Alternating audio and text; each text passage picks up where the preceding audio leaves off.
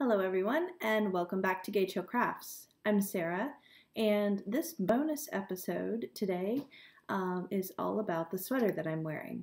So if you're here for our usual content, this is not it. I don't normally go into great detail about my finished knits, but I'm making an exception in this case because this was a test knit for a designer and I wanted to give a little detail since this is my first time test knitting for anyone. So I have actually run my own test knit before, but this was my first time participating, and I want to go ahead and thank the designer, Isabell Kraemer, as well as her helper on this. I believe her name is Janine. She goes by Nodding Violets on Ravelry, and she really kind of recruited me or let me volunteer for this. I first saw the call for testers on this through Instagram. Isabell had put up 3 designs that she was looking to expand her size range for and wanted more testers. So thank you, Isabell, for thinking about that and for being more inclusive with your sizing. Your knitting community and your fans really appreciate that. I myself am kind of on the borderline between sort of standard sizes and plus sizes, so it really depends on the cut and the fit of a garment as to whether I'm considered like a large or an extra large or even a 2X. But I'll talk about the fit of this sweater in a second. So I ended up knitting the size, her 5th size, which is kind of on that border between sizes. My bust is around 47 to 48 inches, and this sweater is intended to be knit with several inches of positive ease. So after talking with Isabell's helper and moderator, we settled on this size for me, but I did make some modifications for fit, so I'll walk through those in a second. But I just want to say again how nice it was to do this test knit. It was really well moderated. Isabell was traveling during the test, and she was still participating and answering our questions. And like I said, her moderator was right on it as well, cheering us all on and helping us when we had issues. And I would say overall the pattern was very well written as it was. We did point out a few things that could have been a little more clear. And I think there were a couple of minor stitch count issues with a couple of the sizes, but in this size, I really didn't have any problem with the instructions. But like I said, I did make some modifications. Oh, and I haven't even told you what the sweater's called. So this one is called Manou. I hope I'm pronouncing that right. I'll put the name of the sweater on the screen here while I talk about it. And it was just released today, the 13th of September. So if you are watching this evening, you can go on Ravelry and get the sweater right now. Or if you're watching it in the future, just look it up under Isabell Kraemer's pattern page, and I'll also put a link directly to the sweater pattern in the down bar. So I think like a lot of designers, Isabell kind of started out her design career designing things for her own body shape, and she and I are shaped very, very differently. So it's interesting to me to see these differences in how her patterns look on other shaped people. Isabell appears to be tall. I say appears to be because I haven't actually met her, but she appears to be tall. I know that she's thin. She has broad shoulders and kind of a lanky, sinewy build. So not a lot of curves, and like you can definitely see her clavicle when she poses in these photos with these kind of boat neck sweaters. I, however, am sort of more average height. I definitely have a more stocky build and rounder figure. I have narrower shoulders and larger arms. So you would think that maybe designs for one might not fit well on the other, but I think overall this sweater does, fit me pretty well. I think it looks good, and I think based on looking at some of the other test knitters' photos of people of all shapes and sizes, that this sweater can also accommodate a lot of different body shapes. I would simply be aware of how much positive ease you like in your garment and try to knit a garment that's close to that amount of ease, whether that's positive or negative ease. and don't necessarily follow the instruction in the pattern to pick something with 5 inches of positive ease, because not everyone wants to have that much positive ease.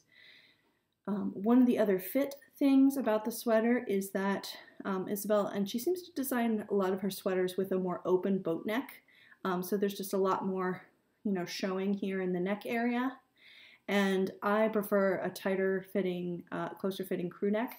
I knitted her Humulus sweater, the one with the garland of hops on the yoke, last year, and I knit that for Rick, and again I pulled the neck in a bit from her original pattern because he didn't want a boat neck either. So that's another design that that I've seen in a lot of her sweaters, is this kind of more open neck. So again, something to be aware of. If that's not your style, it's pretty easy to modify. The way that I modified this sweater was I cast on 18 stitches fewer in my size than the pattern called for. I knit the ribbing with that stitch count, and then on the next 2 rounds I increased those 18 stitches gradually until I got to the correct stitch count for the cast on recommended, and then started the back of neck short row shaping. So there's really just 2 extra rounds between the ribbing and where the color work starts to help pull that neck in, and I think that did a good job. And again, I think this kind of a crew neck would you know, maybe suit more people, and I also think this kind of adaptation of 18 inches fewer would work for a bunch of sizes, not just the size that I knit. But I think maybe if you're anywhere between like the size 3 and the size 7, you could get away with that same 18 stitch difference and get this kind of closer fitting neck. Let's see, what else for fit? Oh, the arms. So this was one that Isabell actually helped me with a little bit. What I explained to her was in the size 5, the schematic I think called for a 15-inch circumference at the bicep, right here at the top of the arm. My bicep measurement is 15.5 inches. I think that's part of my like stocky farm woman build, but I also think it's because I do a lot of physical labor, and so I have pretty well developed arm muscles. And so we had to accommodate that because for the size 5, the kind of standard arm size is 13.5 inches. So I should have had 1.5 inches positive ease, but as written, I had negative ease up here at the top of the arm. And, you know, it may be okay to have a tighter fitting sweater here, but if it's too tight, it's going to affect the way that the yoke lays, the way the shoulder is, the way the neckline sits, the way the bust grips around the top part of your chest. So that's an important detail to keep in mind, is that the fit in one area of the sweater can really affect the fit of the whole garment. And so when you're making adjustments, think about how that's going to affect the rest of the fit as well. What Isabell suggested was that I steal a total of 8 stitches from the body and put them into the 2 sleeves. So it was 2 from the front and 2 from the back on each sleeve that I took from the body stitch count and put into the sleeve. And then she had me cast on extra stitches in the underarm area to get back to the full count for the body. So for the size 5, I have 4 extra stitches on each sleeve when dividing for the sleeves, and then the exact same number of stitches in the upper bust area that is written for the size 5. And that was a great way to do it. It didn't interfere with the color work because you actually finish knitting the color work before you divide for the sleeves. And then it did really help the fit. I now have some positive ease under my arm. You know, the sweater's not saggy in any way, but it's also not pulling, and it's not doing anything weird up here. I have another sweater that you've seen on the podcast. You've seen me wear it. I knit it a few years ago, and it was my first colorwork sweater. It's an Icelandic sweater with multiple colors in the yoke, and it's got a gray body. And in that one, I did not adjust the sleeves at all, and it definitely does bind here. I've noticed it's pulling a little bit right here where the arms separate, and it's not as comfortable to wear because if I'm sitting perfectly still, it's fine. But then if I have to reach for something, that sweater doesn't really accommodate the extra space I need right in here for motion. So I'm really glad I made this modification, and I think it helps the sweater sit down on my body and just look nicer. So those were the two modifications I made: the neck shaping, or the neck style, and then the upper arm measurement. Now the other thing I had to do to the arms to accommodate, because I had a larger circumference here, and because I don't have very long arms for my body height, I had to make sure that I decreased more rapidly from the shoulder down to the wrist to get to the right number of stitches by the time I was finished with the sleeve. If I had knit the original decrease rate, then I would have ended up with the sleeve probably out to here, which is not what I wanted. I like a kind of a bracelet length sleeve on pullovers. I find that it's less likely to get caught on things or bother me, but it's still warm enough that it looks like a full length sleeve when I have my arms down, and it still covers my wrists to keep me warm in the wintertime. So that was the perfect sleeve length. And I will put my modifications in my project page on Ravelry for this sweater so that you can see exactly what I did.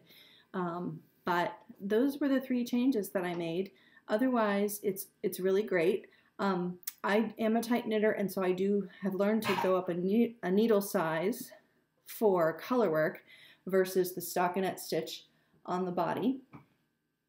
And then I go up again on the bottom color work around my lower waist and hip area, again, to give it a more uniform tension between the colorwork sections and the non-colorwork sections. Now, this information is all on my Ravelry page, but I'll also just talk about the yarn real quickly and my gauge.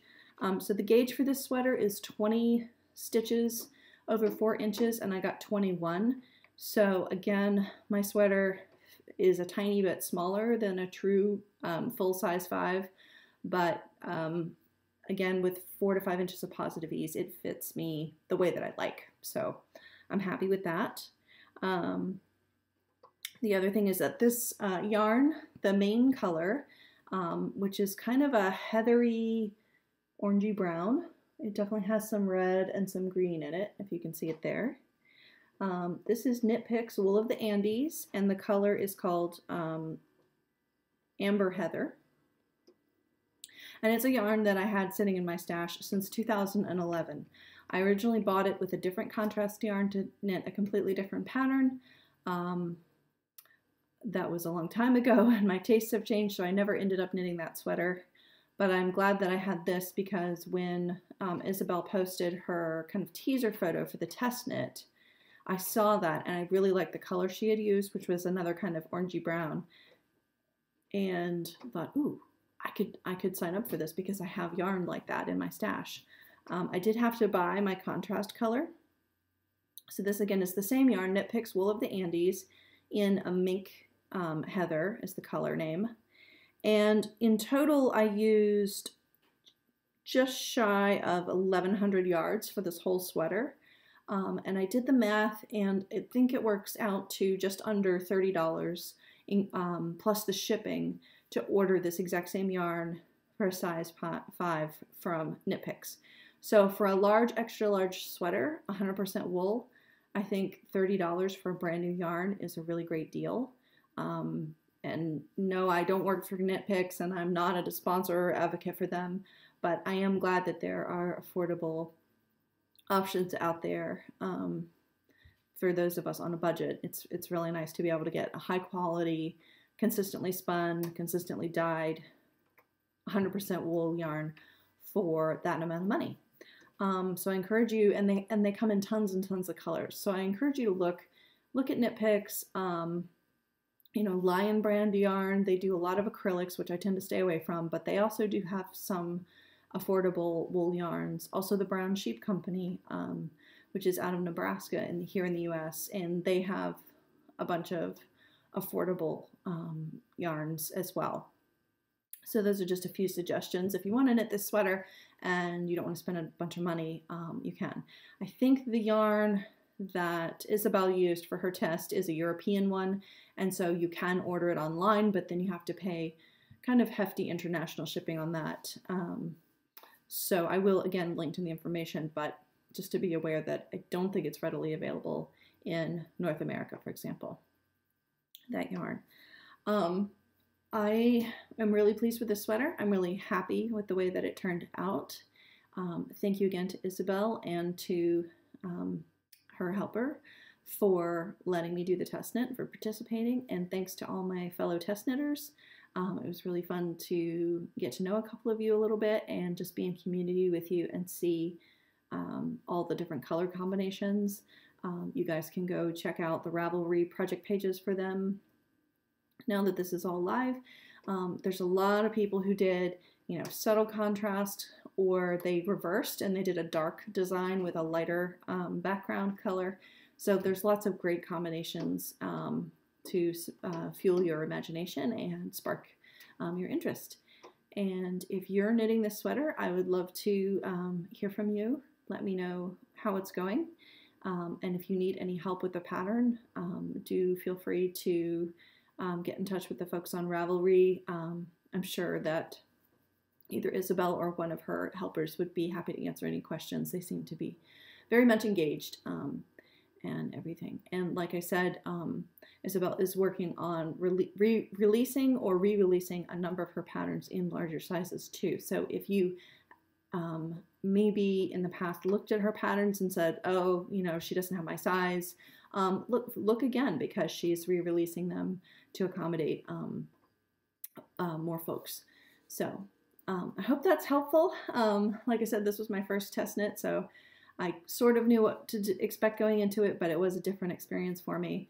But like I said, I'm really glad with my finished product, and I hope you all are working on something fun for the fall, whether you're working for a festival sweater or you're casting on as part of the BIPOC make-along or any of the other great things that are going on right now.